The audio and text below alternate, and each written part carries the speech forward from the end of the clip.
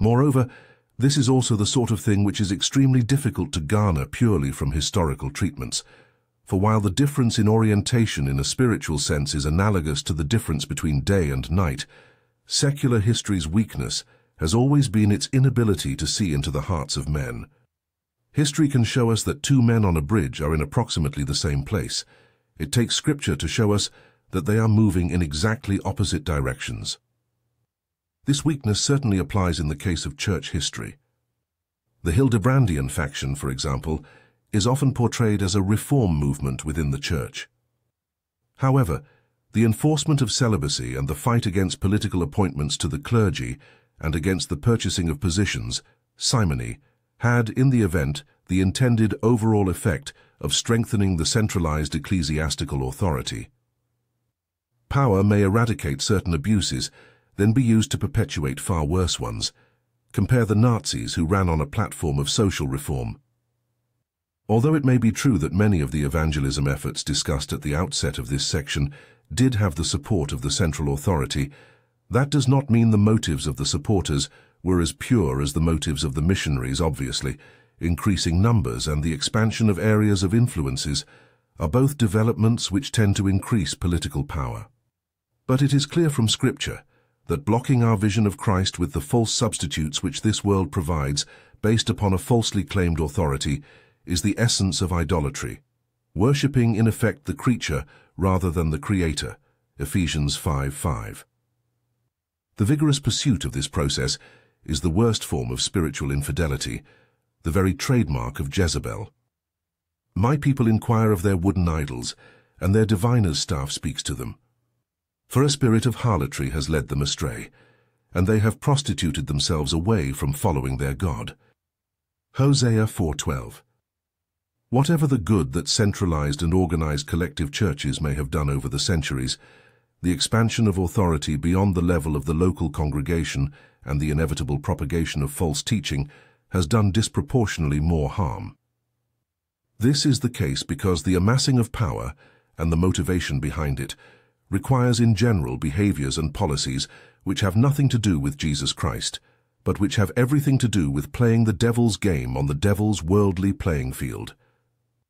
Inevitably, therefore, so-called Christian individuals, factions and organizations which engage in such worldly pursuits, instead of concentrating on the Word of God and the life of the Spirit, come to rely upon the tactics and the methodologies of Satan's world system. In other words, while such practitioners may project themselves as servants of light, they are in reality serving a satanic purpose through satanic means. 2 Corinthians 11:13-15. Behold, I am going to throw her and her adulterers with her onto a couch, yes, into great tribulation, unless they repent of her works, and I will kill her children with death. And all the churches will know that I am the one who tests the desires and the hearts, and I will give to each one of you according to your works. The anticipation of tribulational events within the messages to the 7 church eras, which is found here, is not unparalleled.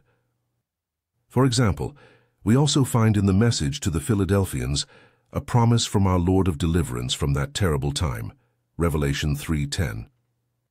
In direct contrast to the Philadelphians' reward for faithful service, our Lord here threatens to throw Jezebel and her followers in Thyatira into great tribulation, a clear reference to and anticipation of the Great Tribulation, the very event whose explication forms the subject of the book of Revelation. Indeed, apart from the absence of the definite article, the Greek phrasing used here is identical to that used for the Great Tribulation, megalethlipsis, versus he megalethlipsis. Jezebel represents the spirit of harlotry within the church, visible on the part of the leadership and their supporters.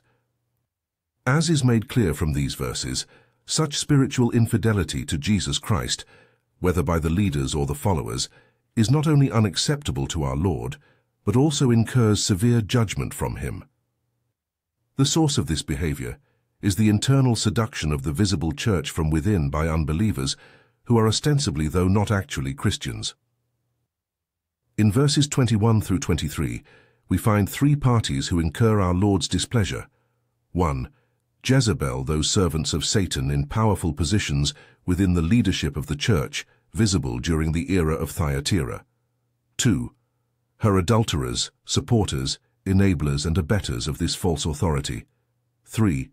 Her children, the doomed offspring of this diabolical union of false authority and false teaching, that is, converts, who are in no way genuine followers of Christ. The phrase "you who tolerate" is, as pointed out, a collective reference to the entire church era. Toleration of evil is always dangerous on any level, Deuteronomy 13:16. However, active participation in evil is always disastrous, for such a course destroys one's own faith, even as it takes part in the sins of others. Jezebel's adulterers here find themselves cast upon the same dining and reclining couch with her, an image of participation in festal and obscene communion with this agent of Satan, for which allegiance they will pay a heavy price, Isaiah 59:2.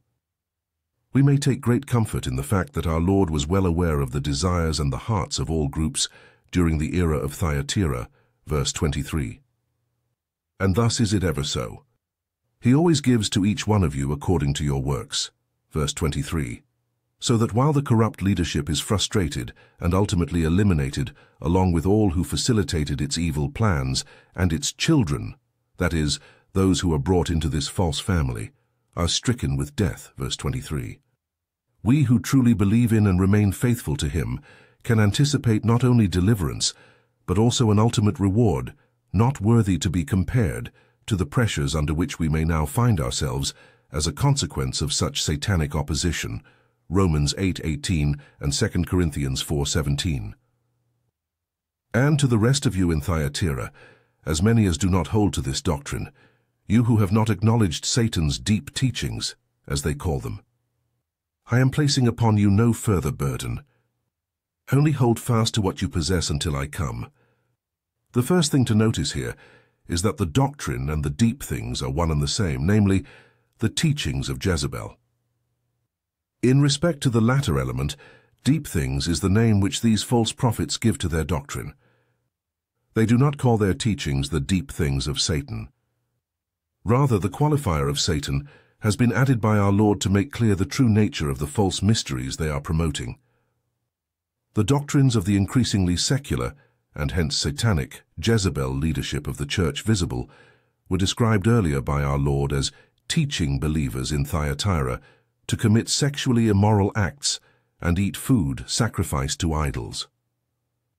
That is, as we have seen, to choose the course of spiritual unfaithfulness, following after the false idols of this world, substitutes offered up by these false prophets and their true master, the devil, rather than following after Christ.